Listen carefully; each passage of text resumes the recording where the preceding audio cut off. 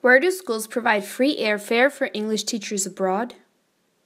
The worldwide market for English language teaching is huge, with over 250,000 teachers employed every year. The level of pay and other benefits varies considerably from job to job. However, there are some countries where employers routinely pay for your flight upfront or reimburse the fare once you arrive. In some cases, you might be expected to complete a probationary period before receiving any cash.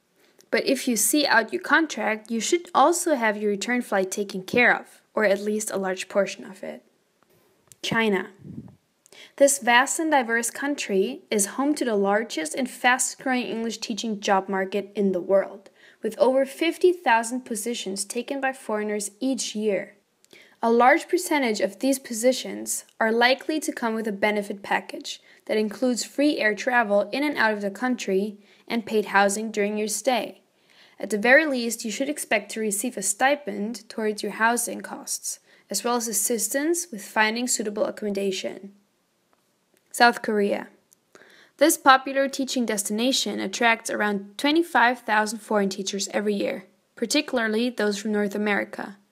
Korean employers routinely recruit teachers directly from their home country, and paid airfares are typically a part of the overall benefit package.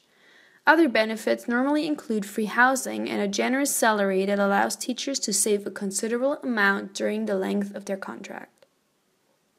The Middle East. This region has long been popular with ESL teachers due to its famously high salaries and good benefit packages.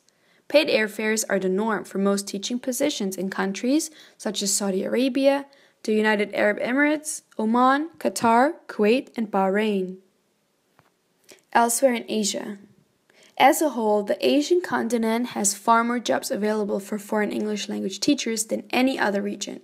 Aside from those already mentioned, where paid airfares are the norm, there are several other countries where airfares are sometimes covered. These include Japan, Taiwan, Malaysia, Indonesia, and Hong Kong. Europe. Due to the region's popularity as a destination for English-speaking language teachers, there are very few employers who are prepared to cover airfares or other expenses. However, there are a few exceptions, such as Russia and Turkey, where help with flights is sometimes included. Latin America and Africa.